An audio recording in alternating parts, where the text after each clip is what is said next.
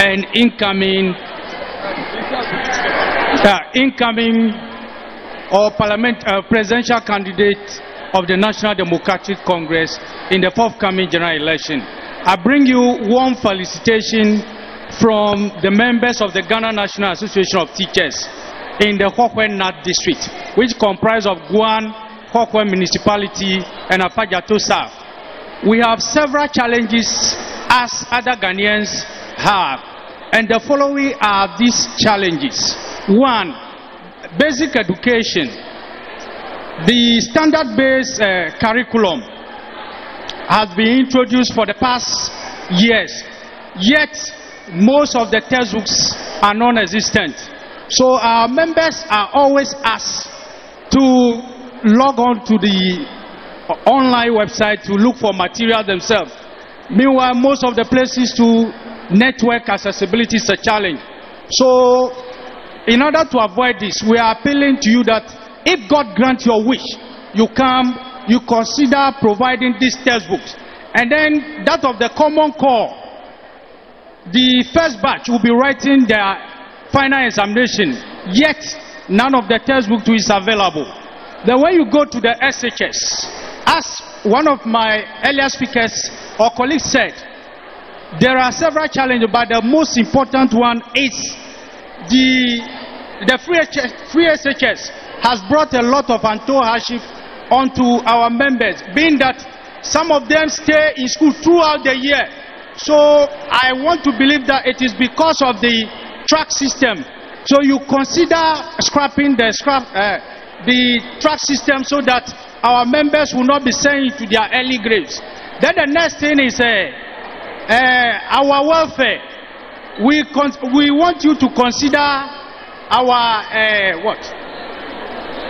we want you to consider the risk allowance for teachers, and then clothing allowance, because we actually need them.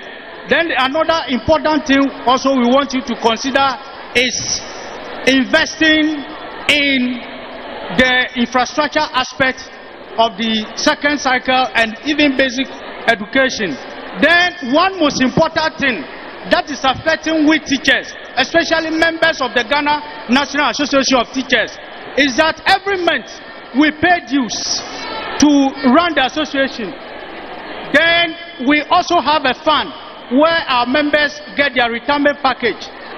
Before now, when we pay the dues at the end of the month, 15th of the ensuing month, these deductions are credited to our account by controller, but now it's in 4 months arrears. So we want you to consider when you come, you revert it to the former status.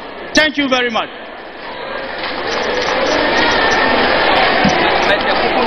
Yes. Thank you very much.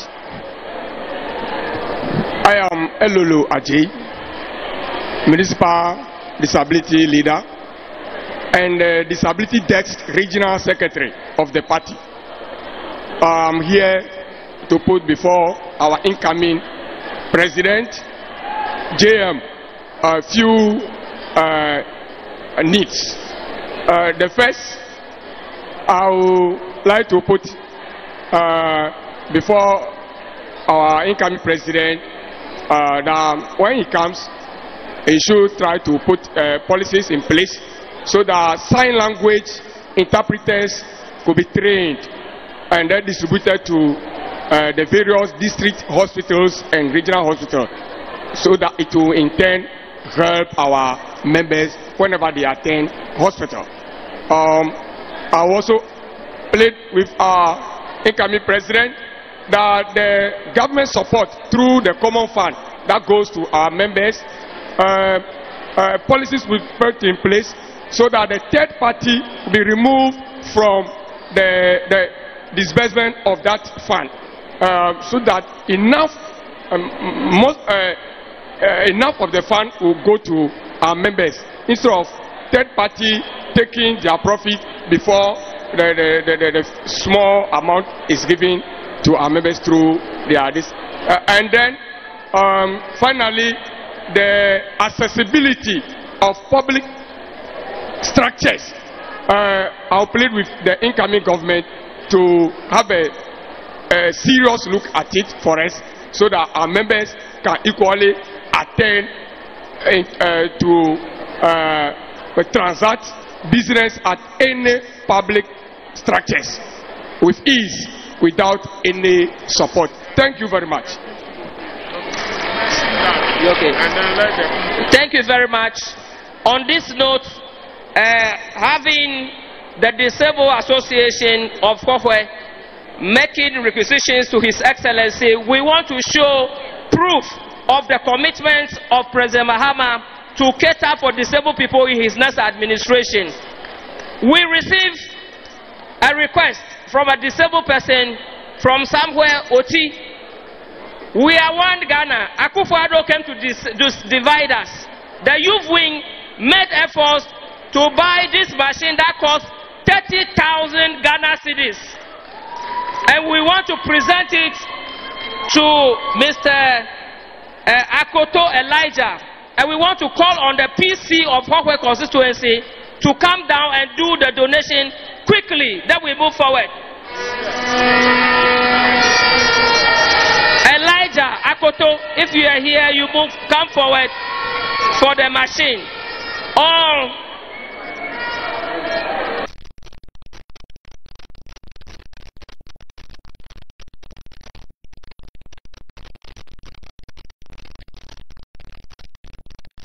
sign of his commitment to the disabled people of Ghana, that he believes in inclusivity, that women, men, both able and disabled, of all ages, will be catered for. Because of this request, we have taken a stand, and this is what we have done for you today in honor of His Excellency John Dramani Mahama. Thank you very much. So the next person, Dr. Anamba of UHAS, should come here quickly. Go ahead. Good evening, my President. Please, I'm Prudence from the University of Health and Allied Sciences.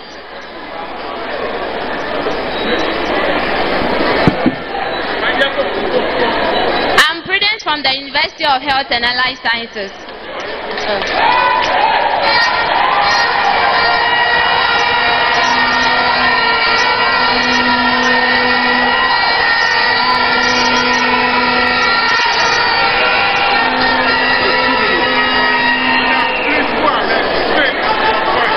My President, please, I'm Prudence from the University of Health and Allied Sciences. And from talking for School of Public Health, I would like to talk about our infrastructure.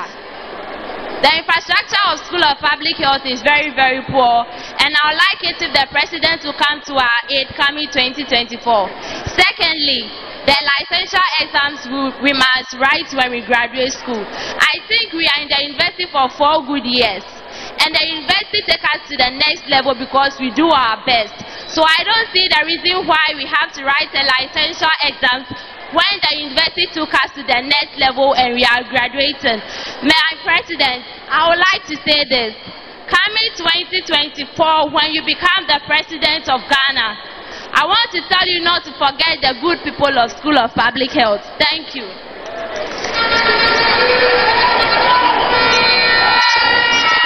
Thank you, ladies and gentlemen. A massive greetings to His Excellency John Dramani Mahama. My name is Abdullah Mohammed, a medical laboratory scientist from Keres University, Cambridge.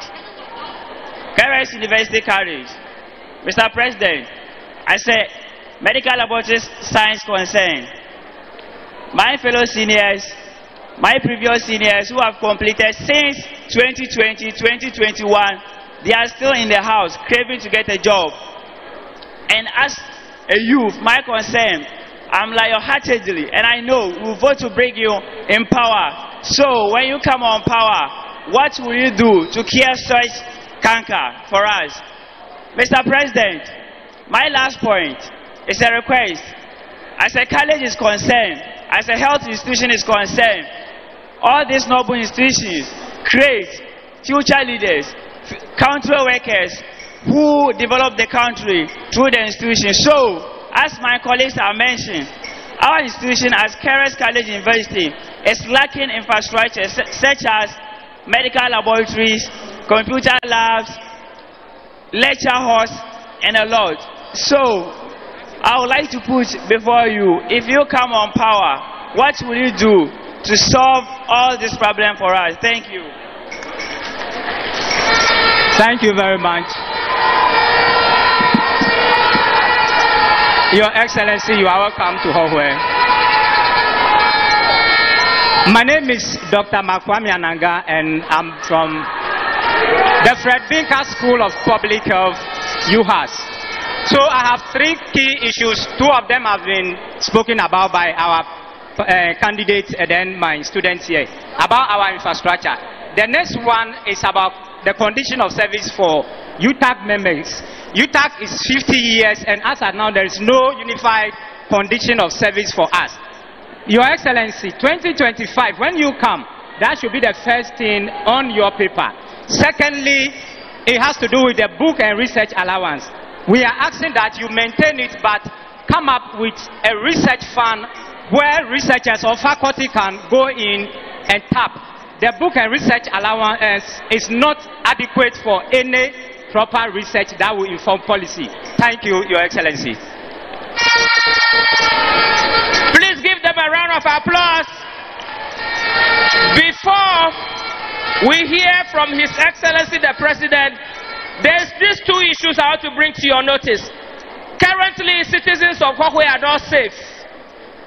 Yesterday, an elderly man was kidnapped on the street, and 100 Ghana cedis was placed in his pocket by agents of the MPP, and they put emblems of MPP colors on him to take pictures to proclaim that he has defected to the MPP.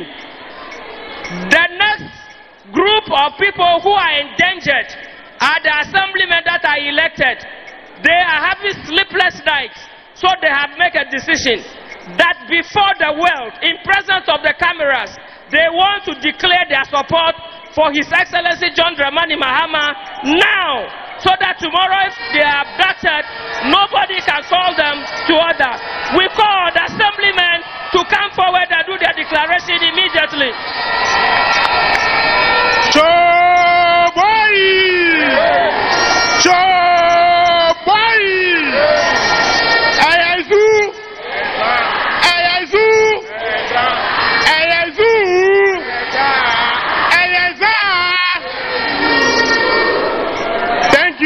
We want to say a very big thank you to the organizers, and we also want to use this opportunity to welcome the incoming president, the incoming commander-in-chief.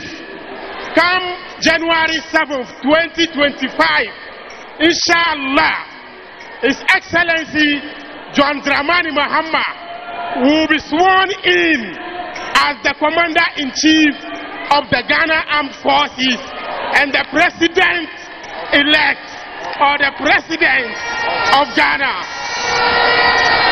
I am Abdul Rafiu Adam, the assembly member for Bimbla electoral area, and I am here with my colleagues. We are not here to make any suggestions. Ours is to throw and declare our unflinching support to His Excellency John Dramani Mahama and our parliamentary candidates in the person of Honorable Tomache Cheko.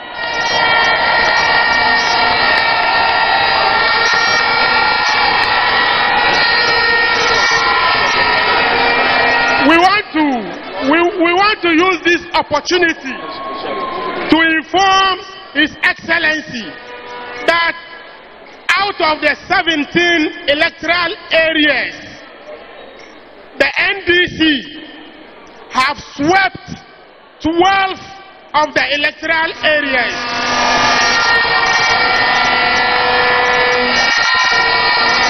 And we, the 12 elected NDC assembly members, are going to work tirelessly to ensure that come 2025 December 7th, His Excellency John Dramani Mahama is declared and sworn in as the President of Ghana. And our unflinching support goes out to our parliamentary candidate, Honorable Thomas Wolayo Cheko. We are going to work tirelessly and make sure that we come back to power.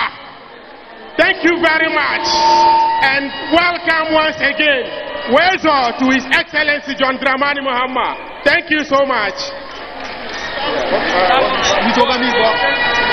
Please give them a round of applause.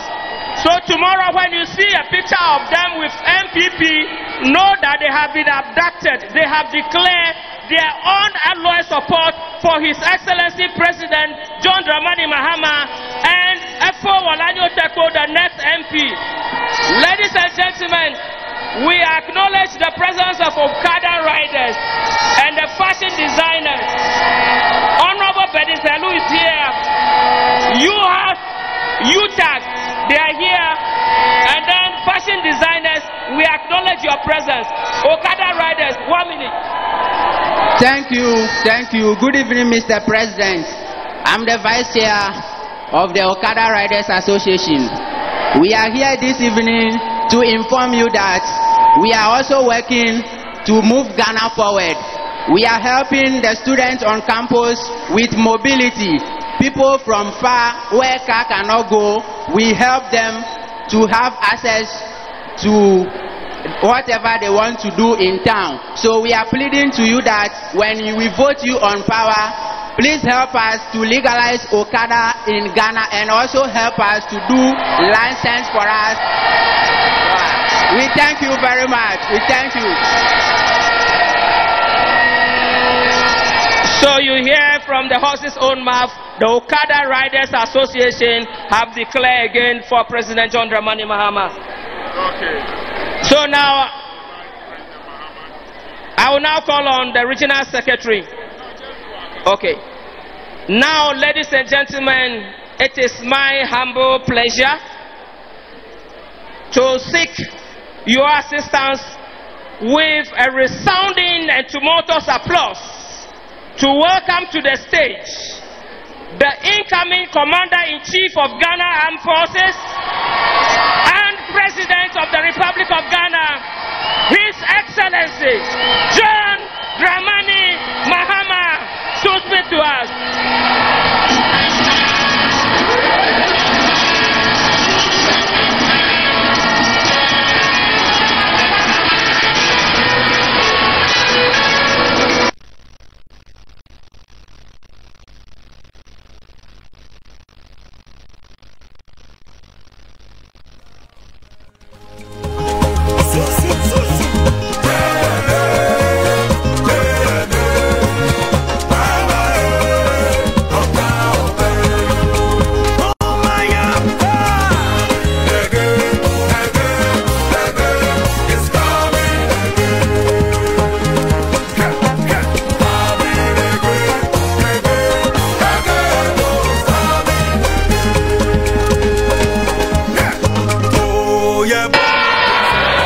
Thank you.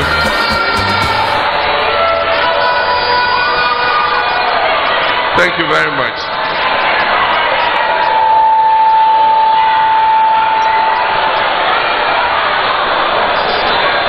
Let me begin by thanking all our enthusiastic students and lecturers who have gathered here this evening for this program. As you are aware, this program is the Building Ghana Tour, and today is the final day of the Volta Region program. And I'm happy that we are ending it here on this campus with a Campus Connect program. We've listened to everything that you've said, and I must say that for those of you who've been following the tour, you realize that several of the issues that have been raised are the same issues that your colleagues in other places have raised. And we have responded to those issues over and over and over again. And so I'll sound like a broken record if I recount everything that you have said. But I wish to assure you that Beatrice, who's sitting in the back there, Anan, with her laptop, has captured everything that you said. And once we get back to Accra at the end of the tour, we're going to synthesize everything that we have heard. And those that are not already in our 2020 manifesto, we're going to update it so that we issue the 2024 manifesto sometime in the middle of the year. Like I said, the issues are the same. Licensure exams, I have talked about it and talked about it. And so you know what our position is. We're going to make the licensing of teachers to coincide with their final year in College of Education, so that by the time they come out, they are licensed teachers. They don't have to apply to write another exam in order that they become licensed. We've said that already.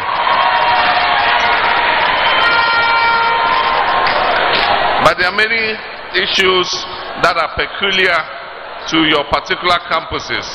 For instance, one of you complained of water crisis on campus, and I think that if you direct this appeal to your parliamentary candidate, he will assist you. Because I've been following his activities, and I know since he became the candidate, he's drilled 13 boreholes already. So the campus that complained of water crisis, Efo Walanyo, please, they will get in touch with you and try and help them drill a borehole to solve the water crisis that they have.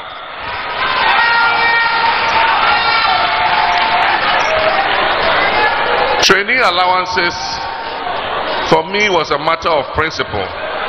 And in 2016, for those of you who listened to me, I said I was willing to put the presidency on the line as a matter of principle on training allowances. And you took your decision and voted against me, and I left the presidency without any complaints. But the point is, my intention was not to cancel allowances. I said we're going to substitute them with a student loan scheme for you. And so that is still my position, that we will put you on the student loan scheme so that you can get the money that you want to finance your education, and when you leave office and you get a job, then you can start paying that loan back. If you don't get a job, nobody is coming to follow you and ask you to pay the student loan. And so that's the position that we have in respect of the student loan. But I will appeal on your behalf. There are those who said they will pay you the training allowances, and now the training allowances are in arrears. So I'm standing here in Hohoe on behalf of all the institutions here, the nurses and the teachers, and they say, Dr. Mahmoud Baumia, Nana Akufo-Addo, please, their allowances have not come. Can you come and pay them their trainee allowances now?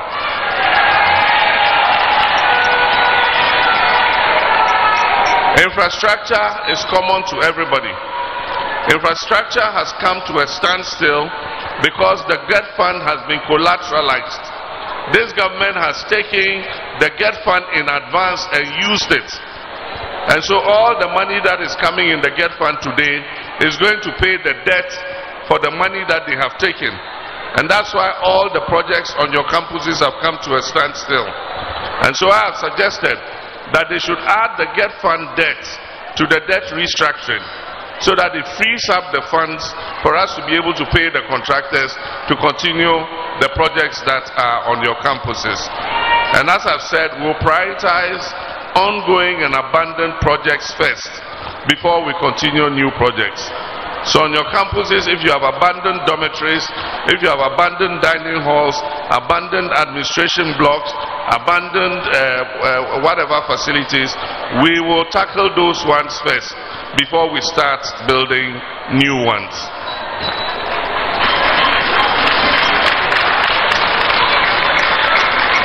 You'll agree with me that we do have challenges with the implementation of the free SHS.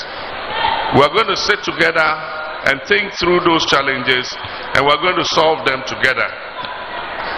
Some of them were mentioned You know, the students are congested, they don't have enough infrastructure, they don't have enough teaching and learning aids, the teachers are overworked because of the double track system. Teachers work from the beginning of the year till the end of the year with no break in between. Those are all challenges of the free SHS. The food quality is poor. How do we decentralize the feeding system so that we put the feeding and the procurement of the food in the hands of the headmasters and the bearers, so that they can procure the food and get better quality food for the children.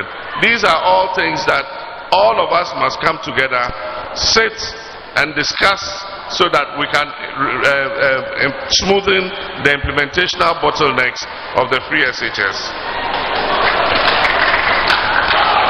E-blocks, we will continue the e-blocks projects. And so all the abandoned e-blocks, we will continue them. And I had a suggestion to put some of the e-blocks on the colleges of education so that we can create more space for you for teaching and learning. We recorded that and we'll take note of it. And the nursing college said that they are the only college in this country running a shift system because of lack of adequate facilities and infrastructure. We've taken note of that, and inshallah we will see what we can do about it. New curriculum, no textbooks. And that's at the basic level. The new curriculum came 4 years ago. And up till now, the children don't have the textbooks. It is an aberration. Basic education is suffering because funding to basic education has reduced sharply. The capitation grant is not coming. And yet we are spending most of the money on the secondary level. Meanwhile, the basic level is the most important, because if you don't get it right at the basic level, when the student arrives at secondary, however much money you spend, you cannot change what has not been done properly. And so we will look at all that and see how we can restructure our educational system. And I'll plead with the teachers' unions, NATS and NAGRAT and UTAG and TEWU and all of them. And all of you are clamoring for allowances, increase in your allowances and so on and so forth. Let me caution you that in 2025, inshallah, after we take over, we will show you the books and the finances of this country. And you realize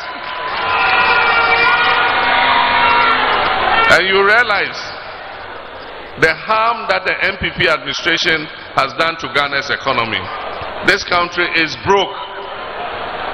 And so we would beg you that when we come into office, give us a bit of a honeymoon. Let's put things in place so that we can bring the economy back on its feet. And when we have done that, we can accede to your demands again.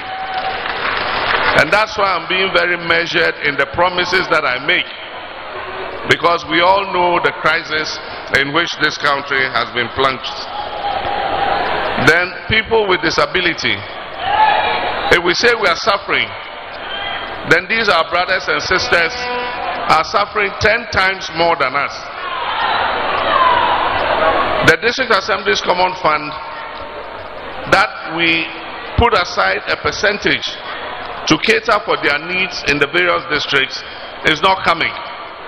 And aside from that, the MPP administration has reduced the common fund from 7% to 5%. So the amount of money that they are entitled to is a percentage of the common fund. And so if you reduce it from 7 to 5, then it means the amount of money they are getting is less. And so, aside from the fact that the money is less, the frequency too is not coming. The District Assembly Common Fund is not being released. And what is being released is very little, because government has centralized most of the procurement. And so instead of sending the money to the districts to do their own procurement, they procure the items in the center. And so these are all things we would look at when we come. It is time to review the Disability Act. It was passed in 2006. And so we need to look at the Disability Act, look at the gaps in implementation. For instance, we presented this electronic wheelchair to our brother here. I can't see a ramp. Is there stairs over there? Stairs. What of there? Stairs or ramp? Steps. And so we gave him the new electronic wheelchair. But there's no way he could have come up here to even come and shake my hand. And that's why I had to get up and go and shake his hand down there. And yet the Disability Act says that all public facilities must be made disability friendly and must be accessible to persons with disability. And so we need to review that act and make sure that we enforce the provisions of the act so that they also can live a comfortable life. And then, of course, we had the School of Public Health, and then the issue of book and research allowances. We had, in Professor Mills's time, Professor Mills said he was going to establish a research fund so that lecturers could access the fund. And he was going to use it to replace the book and research allowance. But our dear lecturer said, no, they are not going to give up the book and research allowance. And so we left it. And we didn't go ahead with setting up the research fund. What my brother is saying is that, yes, we want to keep our book and research allowance, but at the same time, still establish the research fund so that we can also dip there in order to do our research. We've recorded all that, and we will look at it. Finally, legalize Okada. I've said it, and I'll say it again. In 2020, we're very clear about it. We're going to legalize Okada and all the tricycles, and we're going to regulate them. Right now, it is a reality that exists. No government can come and stop it. And yet, because we are behaving like ostriches with our heads in the sand, we are refusing to legalize it.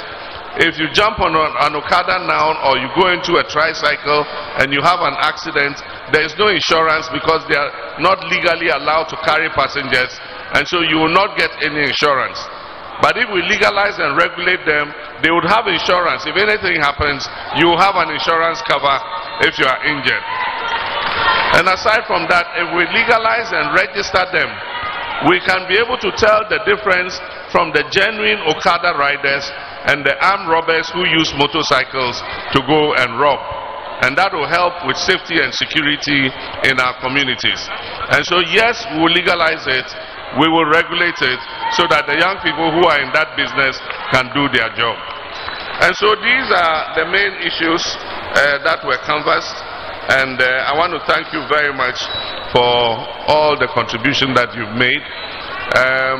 Hohoe Assembly members, I want to congratulate you on your victory in the election. As I have said, you are the lucky ones, because when NDC comes into office, we're going to pay you an allowance. We have costed it. We have costed it, and to pay all assemblymen an allowance of 1,000 cedis a month will cost us 80 million cedis a year. The office of the president budget alone is more than 2 billion cedis. And so the office of the president expenditure, we're not going to find new money for the assembly members. We're going to reduce the president's office expenditure and use that money to pay the assembly members.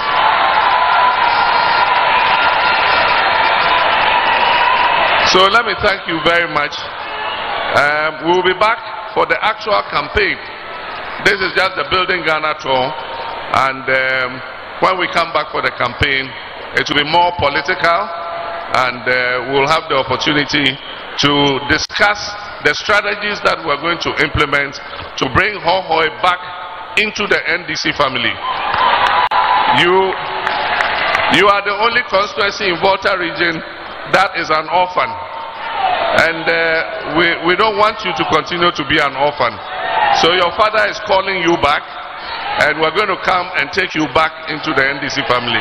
Thank you very much. Akwena mi mauna ina mikata.